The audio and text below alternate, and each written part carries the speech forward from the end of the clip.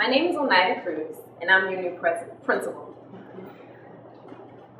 I'm here today as a teacher of 10 years, a mother, an educator. I'm here to share my experiences with you and hope to gain experiences that you share with me as well. I started as a teaching fellow, came in, did an undergraduate degree in engineering, racked up student loan debt out of control, but realized I didn't like it.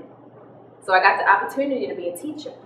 I figured there's a need for people like me, a young black girl from the inner city, that I can help students that look like me, give them an example of what a mentor looks like, share my experiences that are completely different from a lot of them. I completed my master's, had a lot of questions that weren't answered. Why is the system this way? Why do these schools look this way? What is this achievement gap?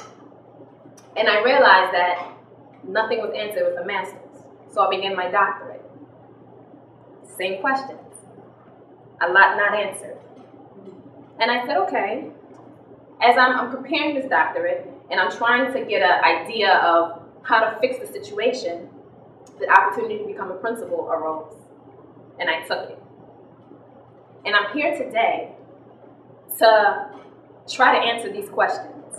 And I'm hoping that we together can find a solution for our students in our school. Thank you.